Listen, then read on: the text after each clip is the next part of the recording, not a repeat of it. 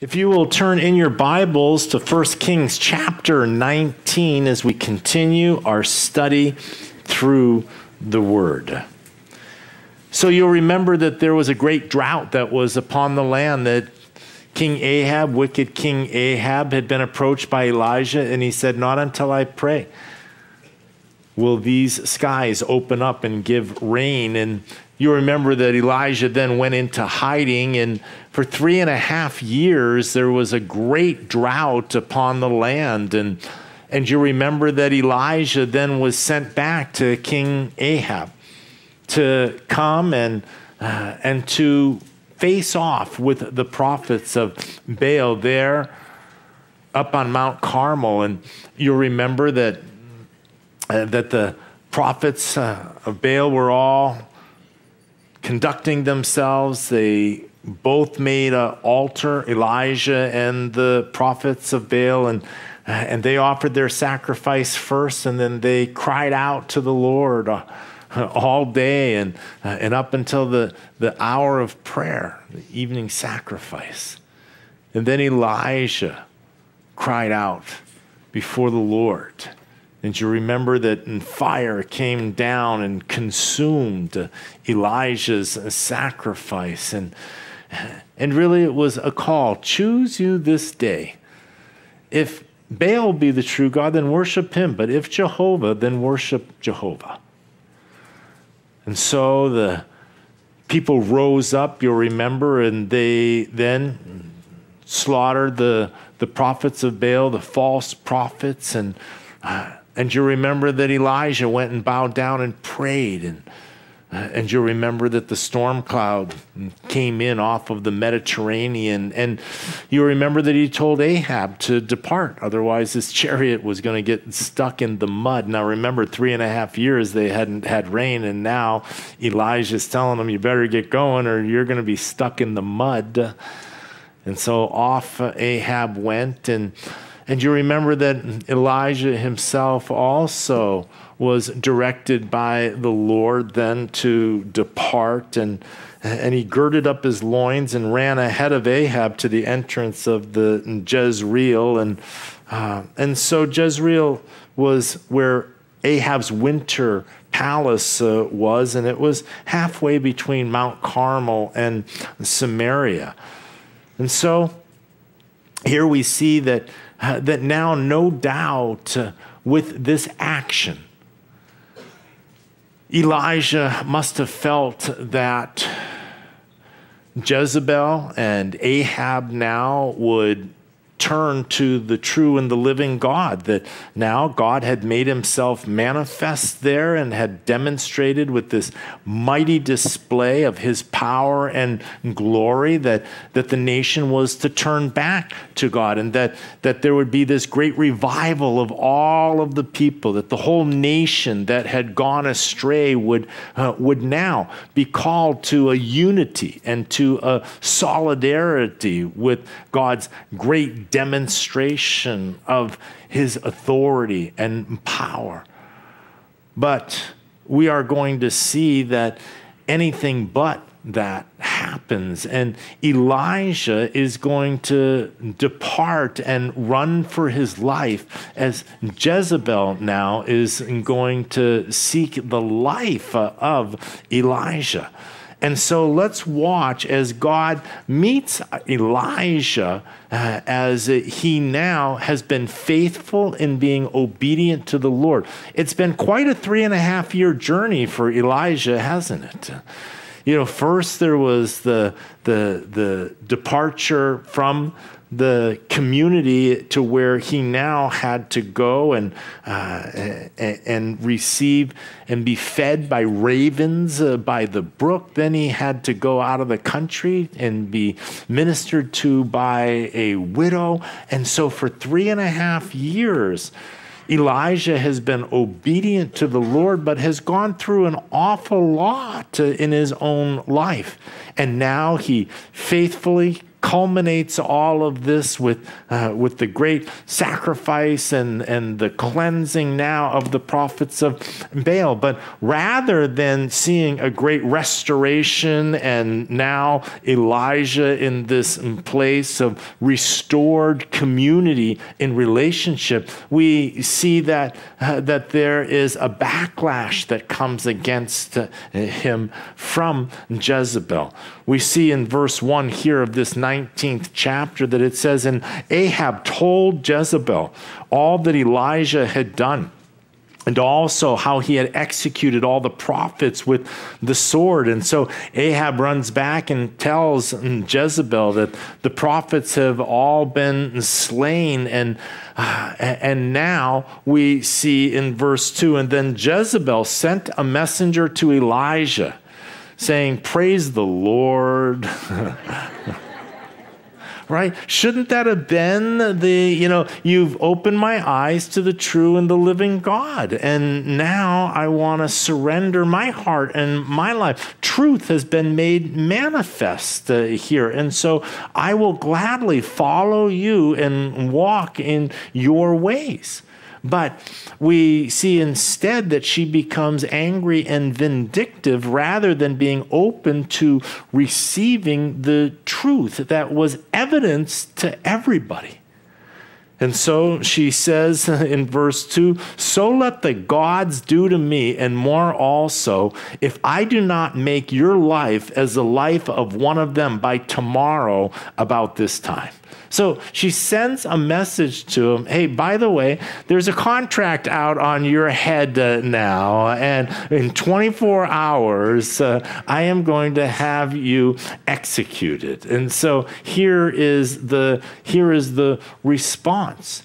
And it says in verse 3, "And when he saw that, he arose and ran for his life." So, here we see that Jezebel is out to get him at a time when you would have thought that in Elijah's life that he would have had this reprieve now. He would have entered into a time of rest and blessedness. He had been faithful to do what God had called him to do. And now we see that the consequences of his actions doing exactly what God had called him to do is that he's in trouble with Jezebel, and now his very life itself is endangered. And so a contract is put out on his life. And sometimes when we serve the Lord, we have that expectation that we're going to enter into rest and that there is going to be this blessedness. And instead, it can seem like suddenly there's a contract on our life when suddenly things aren't falling into place, but it feels like things are falling apart. And so certainly with Elijah, and now he has to literally run for his life. And it says in verse 3, "And he went to Beersheba, which belongs to Judah, and left his servant there." So Elijah now departs from Israel, which was the northern 10 tribes. He goes all the way into Judah and then goes all the way through Judah all the way to Beersheba. So he has gone about 80 miles south from where Mount Carmel was. And we see that Beersheba is the southernmost town that is in Judah. And so an expression that you'll find in the Bible oftentimes in dealing with Israel is it'll say from Dan to Beersheba. Now Dan is the northernmost town, and Beersheba is the southernmost town. And so from Dan to Beersheba would mean the entire country, an expression or an idiom. Here he runs from the north all the way through the south, all the way down to Beersheba, and then that's not enough, because after Beersheba is just the desert and the barrenness that is out there beyond there. And so he leaves his assistant there, and he keeps right on going all the way out into the wilderness and departs now. And so we see here that he is running for his life, that now he himself is afraid. Now, I want you to know it's interesting because he is struggling with the fear of Jezebel now, rather than in trusting in God's provision of safety in his life. And we see that fear has gripped him. It's interesting because this is a very issue that he was ministering to the widow at Zarephath. You'll remember back in chapter 17, when Elijah says to her, "Do not fear, go and do as you have said, but make me a small cake from it first and bring it to me, and afterward make some for yourself and your son." She was afraid that there wouldn't be enough provision, and he said to her, "Don't be afraid. Just be obedient to the Lord, and you're going to see the provision of the Lord." So he was able to minister to others, but now in his own life, when his life is threatened, we see that he becomes afraid and he runs, and he goes all the way down to Beersheba, and then from there he leaves his servant there. Verse 4, "But he himself went a day's journey into the wilderness, and came and sat down under a broom tree." And so he is exhausted. He has run all the way down and now out into the wilderness, and he comes upon a broom tree. That's a desert bush. It can grow to about 10 or 12 feet tall. So not a huge tree, but something that was significant enough to be able to give him some shade in the heat. And now he takes some refuge underneath this broom tree, having run to this place of exhaustion, this place to where he has come to the end of his resources. And now underneath this tree, it says he prays. But look at what his prayer is. And he prayed that he might die. And he said, "It is enough. Now, Lord, take my life, for I am no better than my fathers."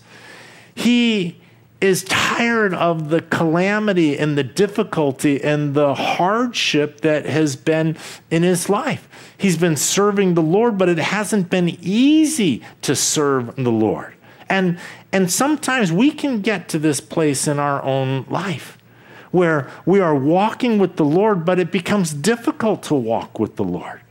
It becomes hard. We feel like, God is just going to meet all of our needs and take care of everything, and things are going to go smooth for us. But we live in a culture that is going opposite the way that the Lord would have us to go. And so when the Lord tells us to follow him, he leads us to go against the culture. And now all of a sudden we have this adversity from the culture that we never had when we were going downstream with the culture. We didn't even notice that there was a stream of the culture until we turned around and started to try and walk up against it and started to notice and experience the power of the culture that is heading in the opposite direction. And sometimes we can experience woundings and hardships and difficulties from that. And we're like, man, Lord, I surrender. I am tired. This is hard. Lord, this is hard. And I want you to know that Jesus had told us that it would be hard.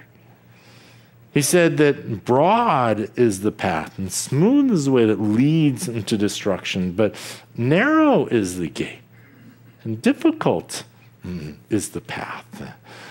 And so he has called us onto this journey.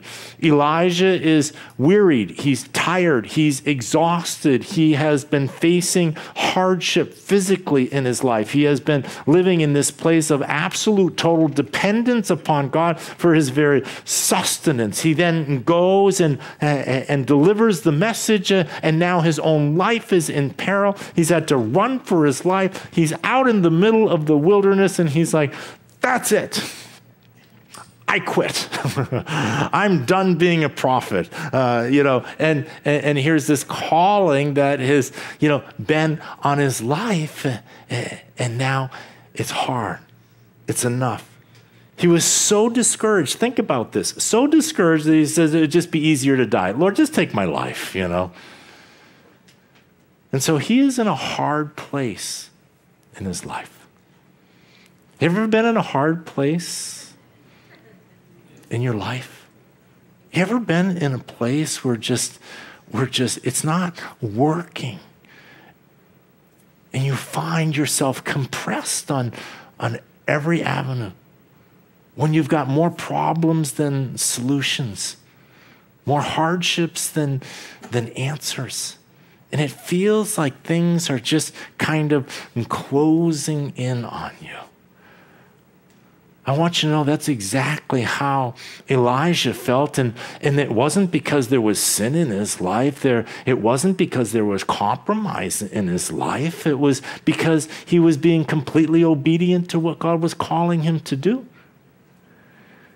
And so he just has this moment of fatigue, of weakness, of collapse underneath the broom tree. He has a pity party for one. Pretty good one, too. He's been through a hardship. He's been through a difficulty. It has been a trying time in his life. And we see that he says, it's enough. Lord, take my life. I want you to know the man that had just prayed and asked God to open up the heavens and to bring forth rain, and God had answered that. The next recorded prayer that we have of him is saying, Lord, take my life. I want you to know the Lord doesn't answer that prayer. And sometimes it's a good thing God doesn't answer our prayers. Because some of our prayers, it wouldn't be good if the Lord answered those prayers. In verse 5, and then as he lay and slept under a broom tree, suddenly an angel touched him and said to him, arise and eat. And then he looked, and there by his head was a cake baked on coals and a jar of water. And so he ate and drank and lay down again. And the angel of the Lord came back the second time and touched him and said, arise and eat, because the journey is too great for you. And so he arose and ate and drank, and he went in the strength of that food 40 days and 40 nights, as far as Horeb, the mountain of God, as far as Mount Sinai. God brings him all the way back to Mount Sinai, back to where God met with Moses and where the law was given.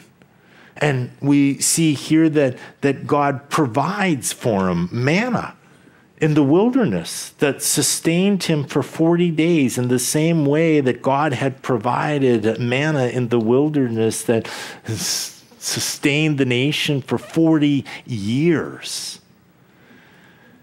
And God meets us, and he sustains us, and he helps us when we turn to him and when we cry out. And so he comes to the mountain of God, Mount Sinai, a distance of about 200 miles that now he has to travel. And it says that in verse 9, and there he went into a cave and spent the night in that place. And behold, the word of the Lord came to him. And he said to him, what are you doing here, Elijah?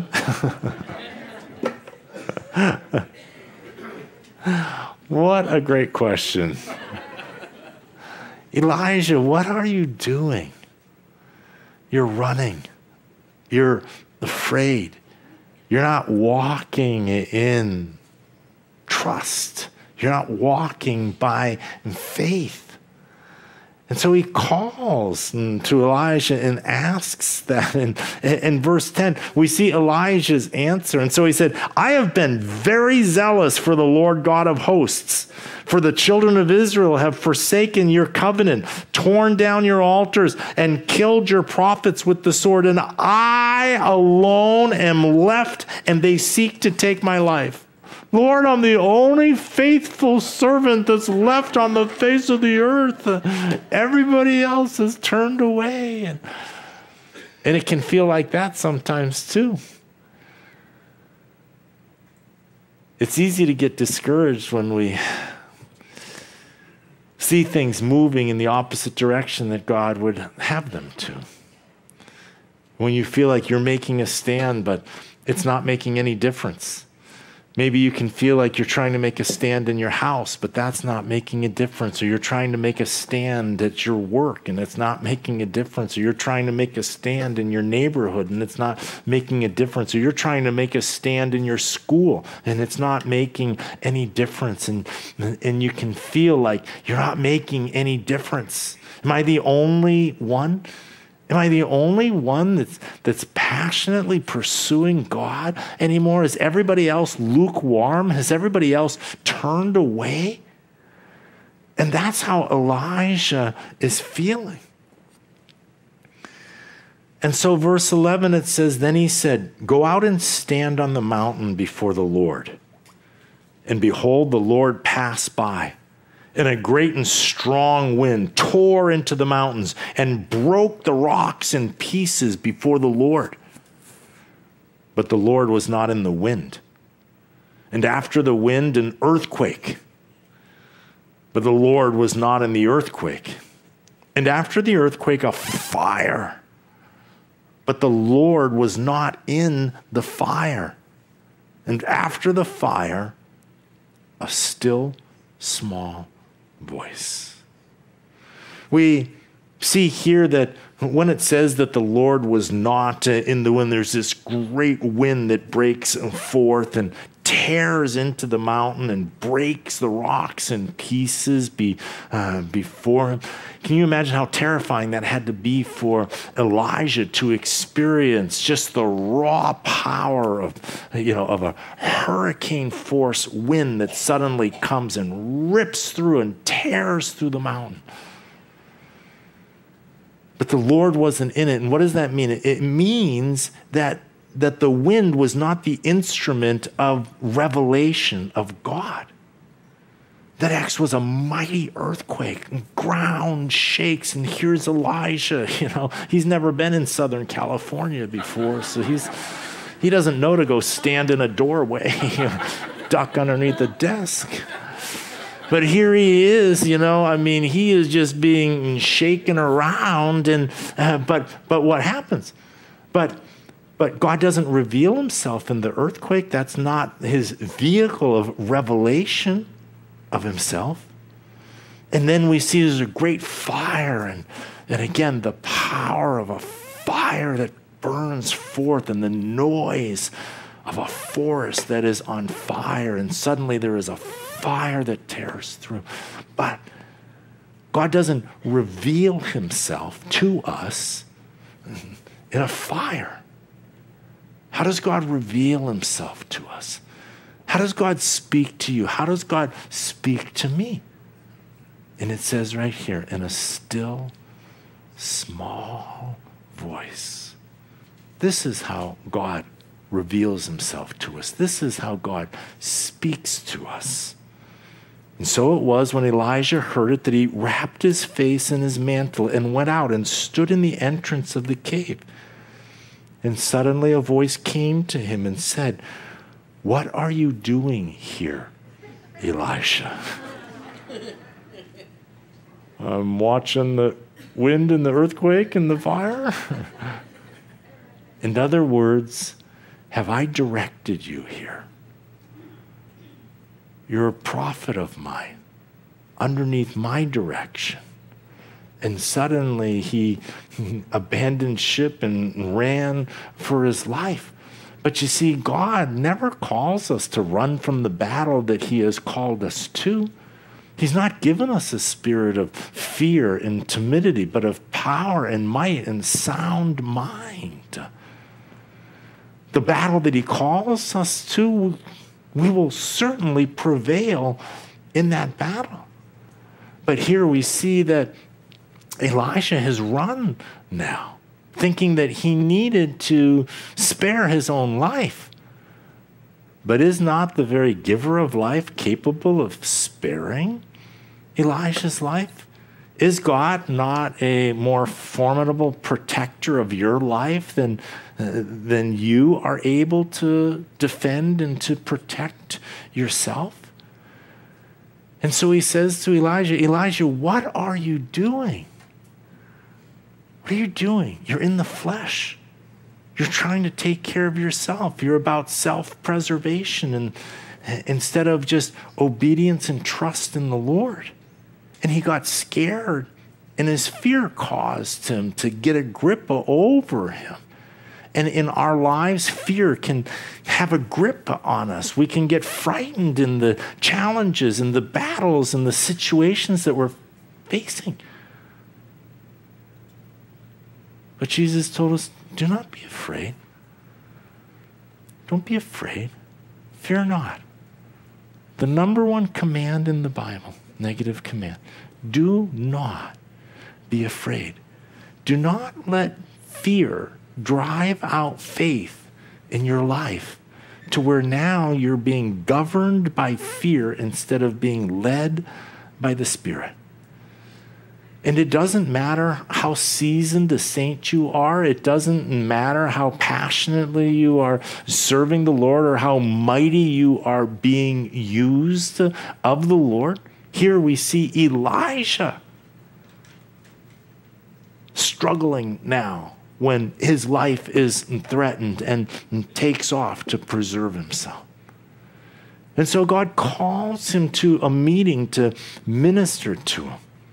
In verse 14, he says, and he said, I have been very zealous for the Lord God of hosts, because the children of Israel have forsaken your covenant, torn down your altars, and killed your prophets with the sword, and I alone am left, and they seek to take my life. He says, I thought I already answered that.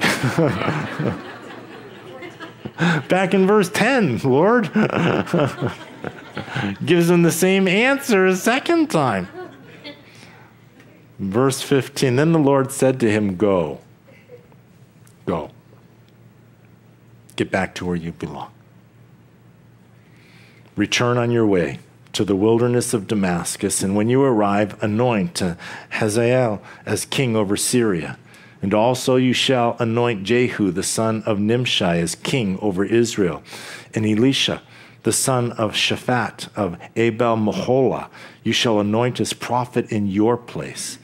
And it shall be that whoever escapes the sword of Hazael, Jehu will kill. And whoever escapes the sword of Jehu, Elisha will kill.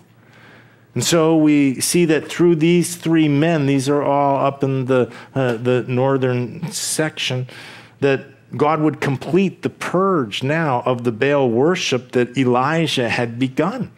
So he was saying there's no other faithful men, and here we see the faithful men that are going to continue the purge that Elijah had begun.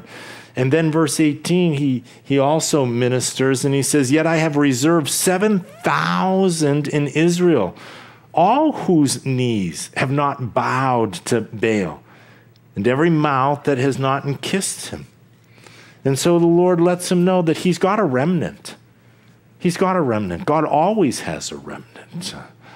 And so, regardless of what's happening in the nation or in the world, God always has his faithful people who will not compromise, who will continue to burn bright and to stand true and to stand upon the solid rock of the Word of God, upon the power of the Holy Spirit, and will reflect the character of God into the darkness of the world that is around. God always has a remnant. And so, verse 19, he departed from there and found Elisha, the son of Shaphat, who was plowing with 12 yoke of oxen before him. And he was with the 12th, and then Elijah passed by him and threw his mantle on him. And he left the oxen and ran after Elijah and said, please, let me kiss my father and my mother, and then I will follow you. And so here we see that throwing the cloak around a person symbolizes the passing of the power and the authority of the office to that individual. And so Elisha turned back from him, took a yoke of oxen and slaughtered them and boiled their flesh, using the oxen's equipment, and gave it to the people, and they ate. And then he arose and followed Elijah and became his servant. And so here we see that Elijah had said to him, and he said to him, go back again, for what have I done to you? That means do as you please. What have I to stop you? And so he gives him permission, and in verse 21, he then offers the sacrifice. Chapter 20, we see that Ahab now, who is the king over Israel, we are going to watch him as the Lord is going to give him a mighty victory. Not because he has been serving the Lord or he is deserving. And God bestows blessings upon us, not because we're deserving and because we have earned it, but because of God's goodness. Amen? Favor, undeserved favor. That's what grace is. And so God is going to show grace to the nation of Israel, even though they are being disobedient. But that grace upon the nation doesn't mean that that is a validation that they can continue to do the things that they're doing. If you are not walking right with the Lord and you experience grace from God, don't take that as now permission to continue to be walking apart from His will for your life. Grace is divine favor that's unmerited and unwarranted.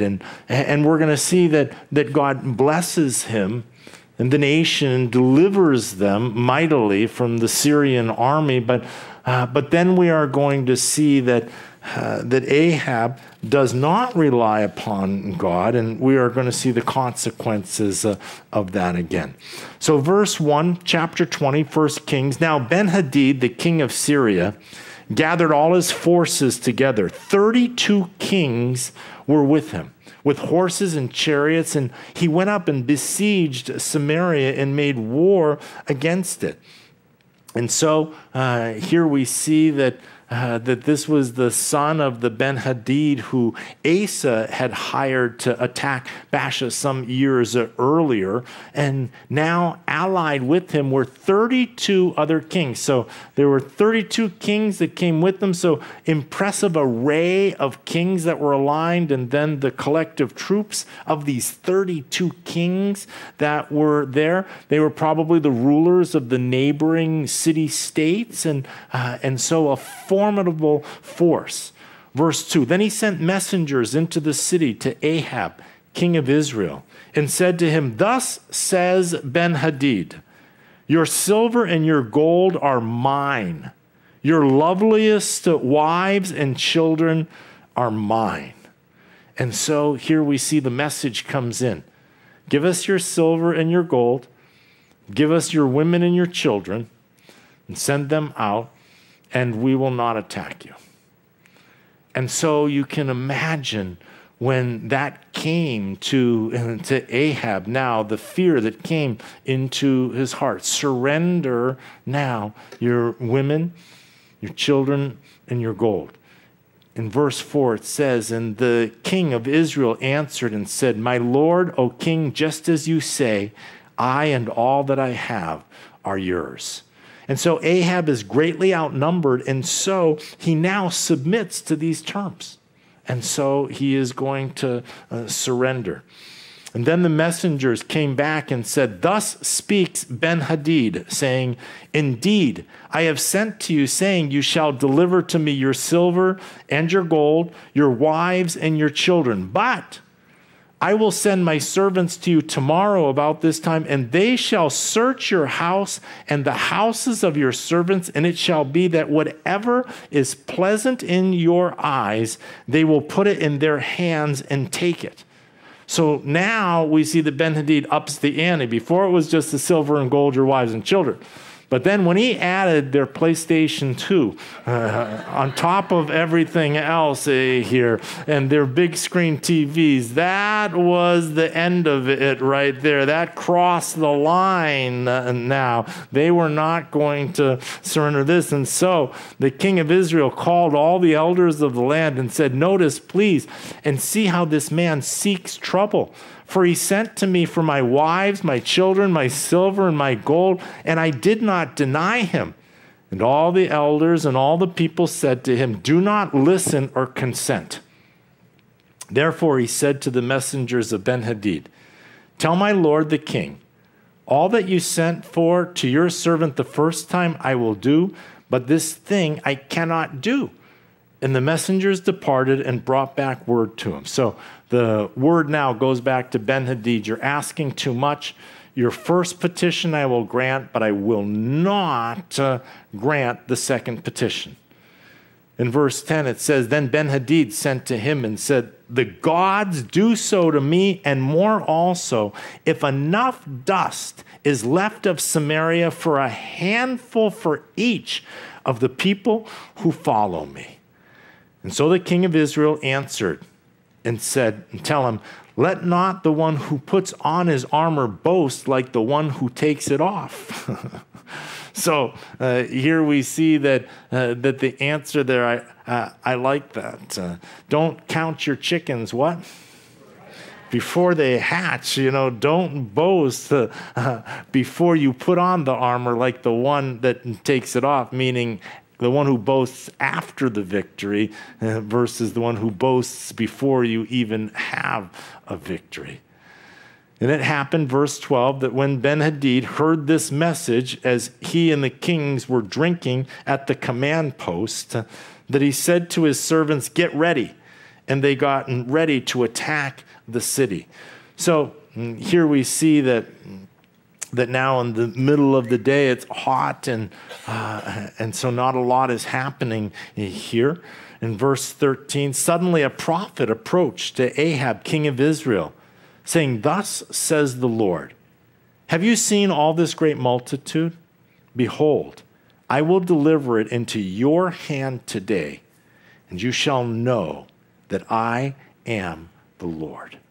Now remember, God had already demonstrated himself there to King Ahab on the top of Mount Carmel and demonstrated that I am the Lord. But Ahab didn't bow the knee. Now, here is a mighty army. 32 kings are now gathered against him. And so here we see that now he comes and tells them that the Lord is going to deliver him so that they might know that he is the Lord.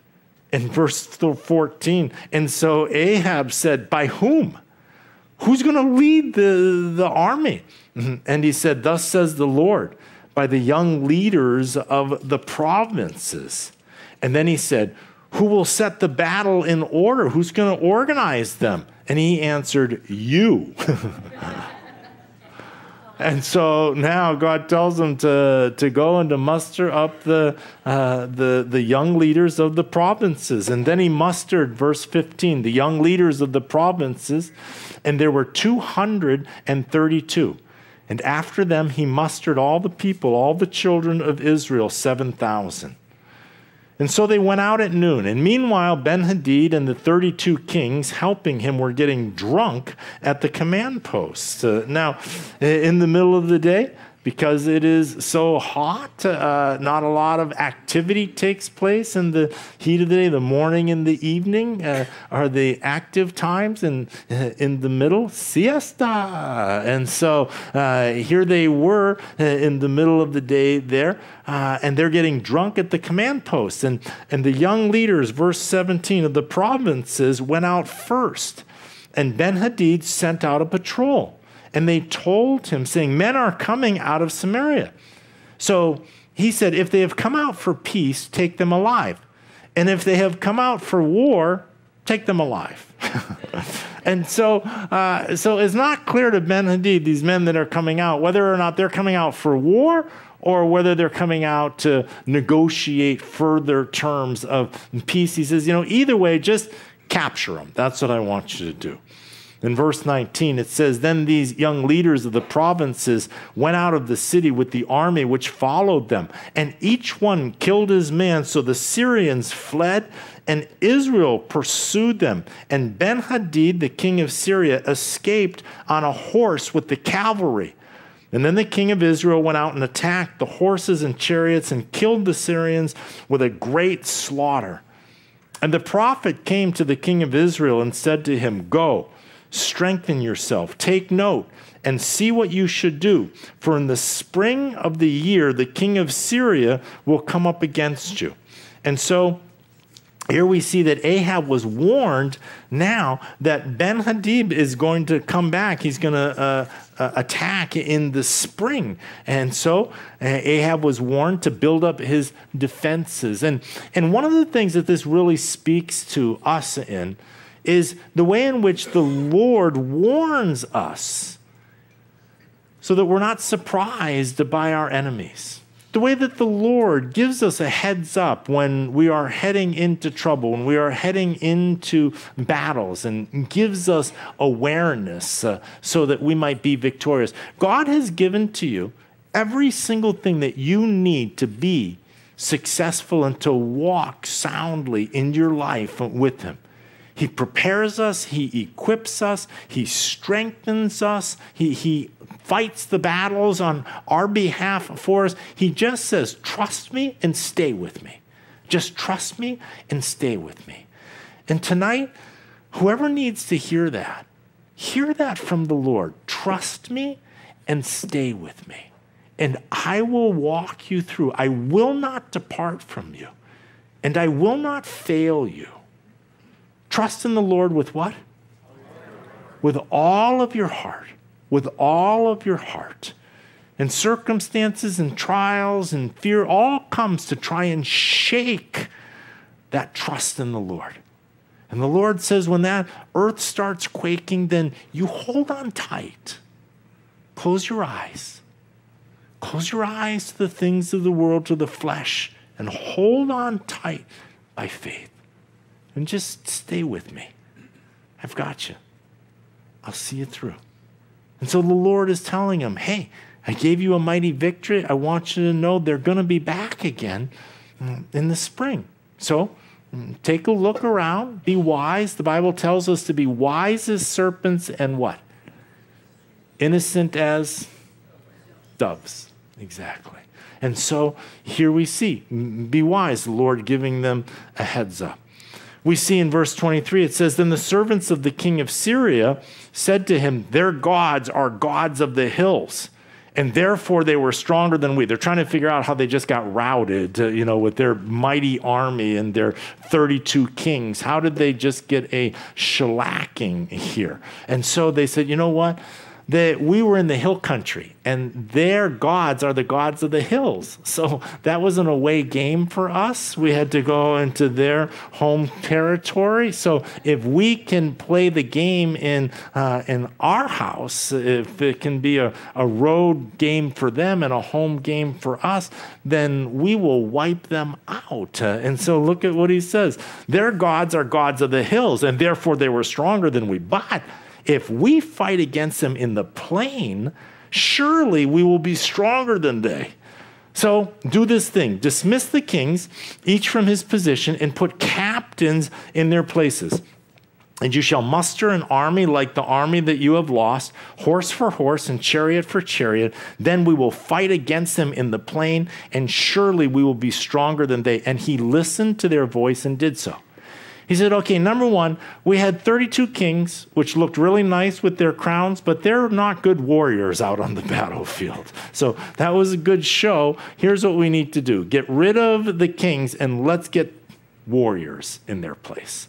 And then let's fight them on the plains instead of in the hill country, and we'll take them out. And Ben-Hadad goes, okay, good plan. Verse 26. And so it was in the spring of the year that Ben-Hadad mustered the Syrians and went up to Aphek to fight against Israel. And the children of Israel were mustered and given provisions, and they went against them. Now the children of Israel encamped before them like two little flocks of goats, while the Syrians filled the countryside.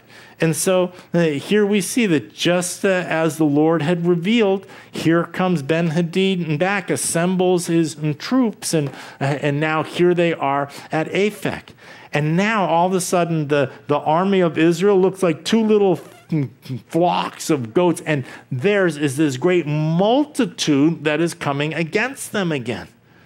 And then a man of God came and spoke to the king of Israel and said, thus says the Lord, because the Syrians have said, The Lord is God of the hills, but he is not God of the valleys. Therefore I will deliver all this great multitude into your hand, and you shall know that I am the Lord. And so here we see that once again, the Lord's purpose was to prove to Ahab that he is the Lord. Verse 29, and they encamped opposite to each other for 7 days. And so it was that on the 7th day the battle was joined, and the children of Israel killed 100,000 foot soldiers of the Syrians in 1 day. But the rest fled to Aphek into the city, and then a wall fell on 27,000 of the men who were left. And Ben-Hadad fled and went into the city into an inner chamber. And so here we see great calamity befalls them, and they are routed. In verse 31, and then his servants said to him, look now, we have heard that the kings of the house of Israel are merciful kings. Please let us put sackcloth around our waists and ropes around our heads and go out to the king of Israel. Perhaps he will spare your life. Now, here we see that the kings of Israel had a reputation of being more merciful than the other kings of their day. And God wants us to walk justly and to love mercy and to walk humbly with our God. And so here we see that this reputation had gone out before them. And so they said, let's throw ourselves on the mercy of the king. In verse 32, so they wore sackcloth around their waists and put ropes around their heads and came to the king of Israel and said, your servant Ben-Hadad says, please let me live. And he said, is he still alive? He is my brother. So here we see that Ahab calls Ben-Hadad my brother. He says, are you still alive? Of course, you're my brother. And so verse 33, it says, and the men were watching closely to see whether any sign of mercy would come from him. And they quickly grasped at this word and said, your brother Ben-Hadad. And so he said, go, bring him. And then Ben-Hadad came out to him, and he had him come up into the chariot. So as a gesture of friendship now, Ahab invites Ben-Hadad into his chariot, which was a position of favor. And so Ben-Hadad said to him, the cities which my father took from your father I will restore, and you may set up marketplaces for yourself in Damascus as my father did in Samaria. And then Ahab said, I will send you away with this treaty. And so he made a treaty with them and sent him away. Now, he was quick, Ahab was, to placate his enemy. And Ben-Hadad now pledged to return the cities that his father had taken from Ahab's father, from his predecessor, Baasha. Verse 35, now a certain man of the sons of the prophets said to his neighbor by the word of the Lord, strike me, please. And the man refused to strike him. And then he said to him, because you have not obeyed the voice of the Lord, surely, as soon as you depart from me, a lion shall kill you. And as soon as he left him, a lion found him and killed him. We see here that the friend's refusal, though understandable, was a direct act of disobedience against the Lord. In verse 37, it says, and he found another man and said, strike me, please. And so the man struck him, inflicting a wound. And then the prophet departed and waited for the king by the road and disguised himself with a bandage over his eyes. Now, as the king passed by, he cried out to the king and said, your servant went out into the midst of the battle. And there a man came over and brought a man to me and said, guard this man. If by any means he is missing, your life shall be for his life, or else you shall pay a talent of silver. And while your servant was busy here and there, he was gone. And then the king of Israel said to him, so shall your judgment be. You yourself have decided it. In verse 41 it says, and he hastened to take the bandage away from his eyes, And the king of Israel recognized him as one of the prophets. And then he said to him, "Thus says the Lord, because you have let slip out of your hand a man who I appointed to utter destruction, therefore your life shall go for his life, and your people for his people." And so we see here that just as in Nathan's story to David, we see the king responded to the prophet in words that ended up judging himself. And so the king of Israel went to his house, and sullen and displeased, and came to Samaria. And so he is frustrated and angry because of the prophecy. You see, the Assyrians were beginning to rise in power. And so what was happening is that King Ahab wanted to be able to form a treaty with the Syrians, with Ben-Hadad, so that they would be able to join together to protect Israel from the Assyrian threat that was beginning. But God was bringing judgment upon the Syrians, and we see that now Ahab was disobedient to the Lord because he was working out his own plan. And we see that he wasn't trusting God and being obedient to him. And so in our lives, may we not be making treaties that we shouldn't be entering into. May we not be compromising, seeking our own wisdom, but may we just simply yield. Just trust the Lord with what God wants to do in your life and just be led by him, being fully obedient to him in the things that he reveals. Let's pray. Father, we thank you for your word. And God, we ask that you would continue to minister to each and every one of us. Bless us, God. Meet us right where we're at. Fill us afresh, God. Empower us for the battle. Give us victory. We carry your banner. Lord, strengthen us this day. And it's in Jesus' name we pray. Amen.